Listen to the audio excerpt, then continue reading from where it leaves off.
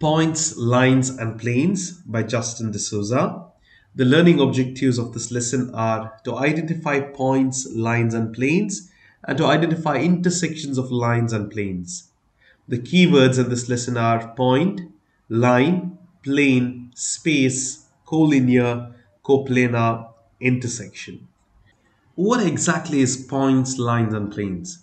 I'm sure you have seen a point is something like this, a line is something like this, and a plane can be anything. Now, if you're looking at the dimensions, this is a zero-dimensional object. It's just a point. There's just only space over here, in just a point in a space. That's it, nothing else. But this, as a dimension, the length dimension, it is one dimension, you can say. It's basically something like this, up, down, or anything. It's a one dimension. Whereas this is a two-dimensional object. This is space. You have length and width. Now here there is only length. There is no width or thickness. Whereas over here there is width and length. Now a three-dimension would be something like this, isn't it? Now we are not dealing with that. Okay, that's not a great drawing, but you can get it. It's a cube, basically. You can see the length, width, height and the width. So there are three dimensions. So that is a basic thing. Now we don't generally have a definition as such. Definition just basic understanding. Let's look into, see over here. Point is just a location. If you understand, it's more than enough. It's neither shape nor size. Okay, this is a point. A line, for example, it is made up of points, many points, at least 2 points, and it doesn't have thickness. It's just the length. Here, this is a plane which needs at least 3 points to be made. So now, based on the points, you can define them. At least 2 points. You can have 3 points, 4 points, any number of points. We have minimum 3 points. But they must not be collinear. Here, if they are all in a straight line, then it's just a line. If it's a plane, then it should not be collinear. And now the denotation of writing. Now imagine this is the line PQ. So you can write it as line PQ, or we just draw a line. Really it's 2 dashes, but if you just do PQ line, that's enough. This is a line segment. So that's how we denote it. A point, generally we write point and write the point name, that is A. Even plane, it's the same thing, plane, and then you must at least tell 3 points, which are, okay, 2 can be collinear, but not all 3. At least 1 must be non-collinear, in the sense not in a straight line, okay? Now this and this, we can draw a straight line, so this is non-collinear to it. So we can write it over here, B, C, D. So this is the basic stuff. Now here we have space. Space is basically boundless three-dimensional set of all points. Now, space is something that contains lines, planes, and everything. You can have different planes altogether, like non-coplanar and stuff.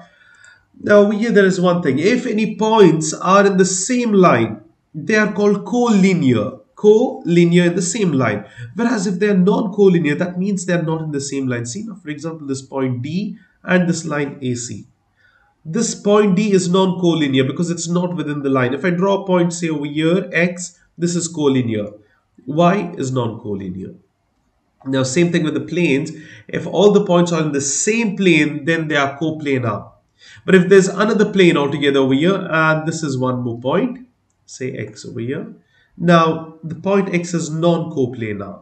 That's how we can differentiate it. And over here, we have the first problem. We have to use the figure and name each thing, what they ask us. A line containing point Q. Over here, the point Q is in this line. You can call it as line C or line PQ, anything. So the line C is the answer. That's very simple. And using the choices provided. Okay, additional name for line C. Instead of line C, what can you call it? You need at least 2 points to name the line. See now, I can use this and this name. PR. That's one line. Or you can just call it as PQ, PQ is one more point, one more name for this line. You can also call this as RQ. RQ line. Or you can even denote it as QR, QT, and uh, RT. They're just telling the other point first and the second first point second, just inverting them. Okay, that is done over here. So you can see this is the answer. TR is correct, but they have also told RT. That is also a possible line name for the line. So TQ and QT and RQ and QR. So these are the answers. Line C is the correct answer, which contains Q, and these are the other names to denote the line Q, line C. Sorry, not Q, line C. The second question is a plane containing point S and the point T. Which is the plane that has this and this? So it's the plane A over here. It's written right, the plane A, or you can write it in other names. That is STR, plane STR, or STQ, or you can also tell QT. You can just keep on giving plenty of names. I hope you get it. Any three, two collinear, and one must be at least non-collinear. So it's the plane A, that's the most important thing. And you can now let's see which is the correct name for this plane A. Q, oh, is over here. ST, yes, that's correct. One answer. Let's check with the other answer. STV is non-coplanar. Why? Because this point is not in the plane. So you can't tell STV. This is plane A cannot be denoted by STV. I can see V over here and over here. So these are not the answers. If V is there, obviously it cannot be the answer. Only QST is the answer. Now we have to name the geometric terms modeled by each of these objects over here. You can see, first of all, a book is a plane, isn't it? So you can tell JKL is a plane, or NJK, or JKN, anything. This is a plane, and you can see this is a line, this is a line, this is a line. Over here also there is line. There are plenty of things you can model. A line NJ, JK, KL, or LK, PQ, or PR, or RQ. These are all lines. And look at this point. This is point, this is point, point, point, point. It's a very, very basic question. There's nothing much in this. Okay, the object notebook models a plane. Yes, absolutely. JKL is denoted by the edge of the notebooks. Yeah, sorry, notebook, one notebook. All the edges are lines. Yes, JK is a line, LK is line. And the quarter, over here you can see this is a quarter. That's a coin. It is a point. M is a point. Now you can see the point N, L, K are coplanar. Why? Because they're all in the same plane. Absolutely. You can't tell point M, it's coplanar. No, it's away. So, and lastly, PQR. See, now this PQR is, or PRQ is collinear because they're all in the same line. This is how we can solve it out. Now we go to the intersection of lines and planes. But before that, a quick reminder. If you have not yet subscribed to my channel, please do subscribe. It would mean so much to me. And also do like and share my videos with your friends who might benefit from it. Now coming back over here, the intersection of two or more geometric figures can happen in a certain way. I will just draw a line. So a line over here and a line over here. When two lines intersect, it is at a point. Whereas planes, imagine there are two planes intersecting, okay, this and this intersecting over here. That intersection can be a line, and there can be intersection of a plane and a line as well. So these are some basic things. Now we will see. Now just remember, when a line touches another line, it is always a point. When two planes, it will be a line over here altogether. In this example, we have been told to draw all these points in a coordinate plane. So let's use a coordinate plane. Let's try drawing it up. So over here we need to draw and label it. The line QR and ST intersect at a point U. And they have given all the coordinate points of QRST. So what we'll do is first we'll just start pointing them out. Q is at -3, that is, it's always given as X and Y. X is -3 and Y is -2, so somewhere over here. That's 1 point. 4 and 1, 4 and 1, that's over here. So let me just mark the points as let me label the points as I mark it. Q, R. Now the point S is at 2 and 3. So it's again X, Y, so 2 and 3. Now lastly we have T. -1 and -5 somewhere over here. These are the 4 points. And they have told line QR. So join Q and R like this. You need to draw it straight. Put a ruler over here and join these 2 points. You will get something like this. Okay. Now, this is not accurate, but your intersection point is somewhere over here or down or up. I'm not so sure because, mine is not so accurate lines. That is the intersection at U. So please be very accurate, draw very accurate lines and check the intersection point. Now there is one more thing. There is a point V which is coplanar. It's in the same coordinate plane, but it is not collinear. So it can't be anywhere. See, this is T, this is S. It can't be on this line or this line. You can choose anywhere, literally anywhere, and that can be the sample answer. I will choose over here. This is V. It is x is 3 comma minus 2. This is a point V. That's more than enough. Now you can see the real answer. Here they have chosen here, it's fine. As long as it's in the same plane and it is not in any line. I mean, it's not collinear, it's fine. So these are the answers. Now the real intersection is somewhere over here, guys. Why? Because if you draw straight lines connecting in a ruler and over here as well, say this would have come a little down, will be somewhere over here. Okay, so that's the answer.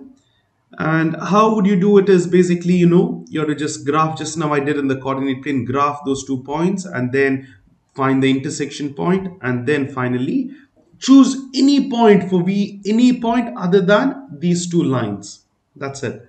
I think this is very simple. Yes, it's really very simple. There's nothing much. And this answer over here, -2, 3, and what we had got over here, 3, -2, it's not at all, wrong. You can choose any answer. You can even choose 0, 0. It's fine. It's not collinear. That's the only thing. Now you have a check problem. You can read through it and do it. Again, it's the same thing. We can see the answer directly over here. J, K, and LM are given. When you mark the points, draw and extend the line. That is very important. And J is at -4, -3. Now here, J is -4, +3. Okay, this one. Sorry, I got confused. And L is, K is 6. That is over here. And -3. Yes. And -4. And you can see -5, that's over here. And lastly, we have 3 and 3, that's over here. So these are the points. They've told JK is a line, join J and K, join M and L. And then you need a point where this intersects at P, so this is a point. And a point Q is coplanar, but it is not collinear. You can put it over here, here, anywhere. That would be the answer for Q. That's it. Now we have to interpret this drawing. Refer to this figure. How many planes are there? Now here, look at this. How many planes can you see? One is this outer plane. Yes, the entire plane. So all this is included entirely. Okay, plane P, this entire thing. But then you can see this is a pentagon. Don't consider the base. It's already a plane. It's already considered. But you can see this part like this. There are triangles, like triangular planes. 1, 2, 3, 4, and 5. Two of them can't be visible because they are behind over here. But how can you easily understand is, this is a pentagon, right? One side. So this is having a plane. Second side, another plane. Third side, another plane. 4, another plane. 5. All the 5 sides of the pentagon as a plane erected upwards towards A as the height. And the plane P. So 5 plus 1, it's 6 planes in total. So the answer is 6 here. And these are the planes. So how do you write the planes? See, one is plane P, yes. Then you write it as DAE, EAF, FAG. You can write in your own, okay? And name 4 points that are collinear. So now let's see where is collinear points. Now see, this has only 2 points, so I can't take. Whereas H, I, C, and F, there are 4 points on the same line, so I'll consider that. H, I, C, F, because there are no other lines with 4 points on it. And name the intersection of plane GAC. Where is GAC is over here. Okay, GAC, this is the plane. Let me just highlight it. G, A, and C. See, this is the plane, okay? Where does it intersect the plane P? It intersects at this line CG, right? So plane and another plane intersects at line CG or GC. It's the same thing. Last one, Where does JI, this is JI, and DC? Where is D? DC is over here. Now this is a trick question. JI and DC or CD, do they intersect? No, they don't intersect. They don't even touch. IC is touching them both, but they are far apart. So they never intersect. Okay, they do not appear that these lines intersect. No. So that's it. But other over here, this JI will intersect, the plane P at this point, and CD would intersect this plane at these 2 points. That's the thing. And now the same thing over here. Please do try this by yourselves. Just read the problem and do it after pausing the video. I hope you have tried. Now let's look over here. Refer to the figure. Name the 3 points that are collinear. Now, which are the points that are collinear? Not over here. Over here we have 2 points. Over here 2 points. Over here you can see A, D, B are collinear points. They're not coplanar, but they're collinear. So it's D, A, B, or A, D, B, or B, D. However we can write that, the same answers. So that's the answers over here. And now we have the example 5. You can see it's about an aircraft. A biplane has 2 main wings that are stacked one above the other. Struts connected the wings and are used for support. See, can you see the struts? These connect the wings and they're like support. Flying wires, these are the flying wires, run diagonally from the main body of the plane to the wings that are in between that of the stacked wings. Okay, so over here they are just for more support. Now this is wings, flying wires, and strut. Now we need to complete the statements regarding the biplane. They have told some statements. Each wing models what? Each wing is something like this, right? It'll be, if you see from top view, you can see it's something like this. It's a plane basically, okay? They each model a plane. Now, what is the next one? The intersection of strut and a wing. Okay, strut and a wing. Okay, this is important. Now, whenever you have the intersection of a line and a plane, it will be a point over here, isn't it? See, where is it intersecting? These are the points the intersection occurs, right? Because strut is like a straight line. It's a line and this. So it is at a point, okay? Models a point basically. And the crossing of 2 flying wires. Now here you can see the 2 flying wires have crossed each other. What is happening here? This is also a point. It intersects at a point. So again, you can tell it's a point. So that's basically the answers. The intersection of wing and a strut is a point. Even 2 flying wires is a point. But each wings are basically planes. And that's the end of this lesson. I hope you found it helpful. Again, a quick reminder, please do like my video, share it with your friends, and if you're not yet subscribed, do subscribe to it. Until the next video, happy learning and take care, guys.